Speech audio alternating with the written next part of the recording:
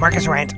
You know, if there's one thing that irks me more than anything, it's these vegans and vegetarians who feel that they're healthier than other people. They have these superior attitudes. They look down on other people. They don't realize vegan and vegetarian does not mean healthy. Bread, pasta, cereal, cookies, crackers, baked, fried stuff, pizza is not natural. It's not healthy. Some of the unhealthiest people I've ever seen are vegans and vegetarians. Okay, I don't believe in the killing of animals. I think it's cruel, it's unnecessary. If we were out in nature in the middle of nowhere in a survival mode, maybe that's where it came from, but this is the modern world. We can go 50 feet to a grocery store and get anything that we want that's edible, and we don't need to kill animals anymore. It's not necessary. And there are some bad things about eating animals. For example, if you were to eat an animal larger than yourself, like a cow, it naturally has hormones and steroids in itself that make it grow to be 2,000 pounds. And if you eat an animal like that, then you have these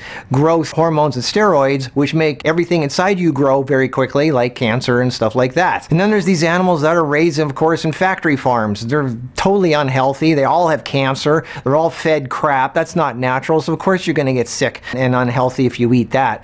But that's not the issue here. The issue is vegan and vegetarian does not mean healthy, and it's not because of not eating animals, it's because of what you are eating. It's processed dead food. It's not even food, it's crap.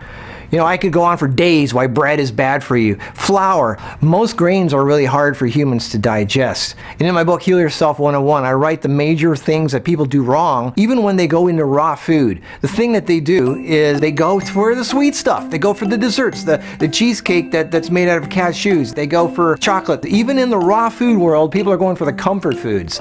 Most of them are into fruit and good tasting stuff, but they don't eat enough greens. They don't eat enough of the stuff that if you were in nature, most of the stuff, look at a tree. Half the tree is green, half the tree may be fruit. Look at monkeys, chimpanzees. They eat half fruit, half greens, and some nuts and seeds and maybe some ants and stuff. But the point is, half their diet is green stuff. Most of the people that claim they're healthy, they don't eat half their diet of green stuff. They eat all the comfort foods, the vegan, vegetarian, raw comfort foods. There's nothing wrong with fruit, but my opinion is if you don't have enough greens in your diet, if you don't have enough balance of everything, there's going to be an imbalance down the road somewhere and it's going to show up somehow. Your teeth are going to rot out, your hair is going to fall out, hypoglycemic issues, I don't know. The point is you need a balance. You need an equal balance of everything, not all the way over here or not all the way over there. Vegan and vegetarian is a great direction to go in. It's the right step in the right direction, but please do not claim that you are healthier than other people. Do not claim that you are better than other people, other than maybe that you're not killing animals, but that's not what we're talking about. We're talking about your health. Some of the most obese people I've ever seen are vegetarian. People dying in their 40s and 50s that are vegetarian or vegan. And they don't know why. How come I'm so sick and ill? I'm a vegetarian. And then there's the issue of cooking and heating your food.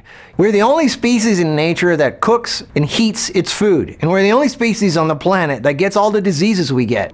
Animals out there don't get most of the diseases we get, unless they eat food made by man or garbage left over by man. Heating your food, something happens to it. I don't want to have to get into the enzyme issue and all that, but the point is you take an apple and you plant it in the ground, you're going to get an apple tree. But if you bake that apple, if you heat the apple, if you cook it, fry it, boil it, and plant it in the ground, nothing. It's dead. You've killed it. Heat kills the life force in your food. That's what vegetarians do. They have this highly refined food, pizza made with soy cheese, and they have this imitation fake meat made from hydrolyzed soy protein, which is basically MSG. I mean, they eat crap, and then they get sick and they wonder why. Yeah, I'm vegetarian, I'm vegan, I'm better than you. You know, like...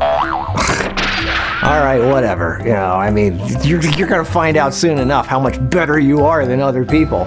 Eat things from nature the way you find it in nature. Man thinks it's so great, it can do better than nature, it can improve upon nature. Nature's already perfected it. Anything you do is just going to lessen the perfection that nature has already got. The more you veer off into processed, pasteurized world, the more you veer off into sickness and disease. I'm trying to help you here. You want to be healthier? Eat things you find in nature the way you find it in nature. All right, then there's the issue of blending. Well, that's what your mouth does if you chew enough. Most people don't chew enough. They're too much in a hurry. So a blender helps you pre-digest your food. Juicing, if you're gonna juice greens, not fruit, because fruit juice concentrates the sugars too much. But the main thing is get the healthy greens, fruits, nuts, seeds, vegetables into your body in the form that it's naturally found in. As far as powders go, if you were to dry something, if you were to like put a plant out in the sun, it would dry and it would still have life force. If you plant it in the ground, it would still grow into something. Anyway, so here's my rant. The good news is you don't have to give up your pizza, your Pop-Tarts, your macaroni and cheese, your creme brulee. That's what Kara and I created the uncooked book, Love on a Plate.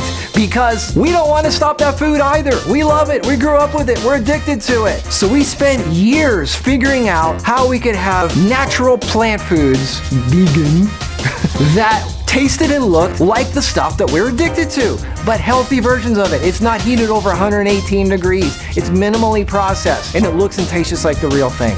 So there's always a way out. There's always an answer. You just have to kind of be resourceful and look for it, and don't just keep following what everybody else is doing.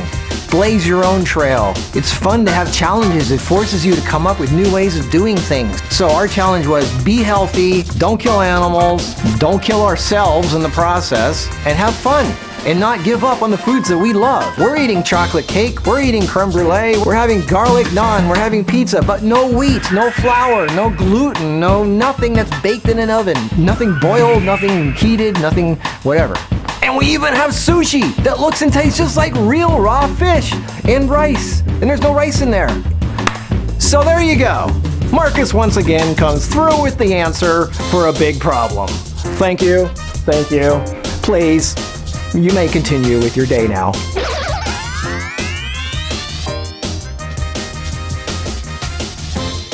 Now go do the right thing.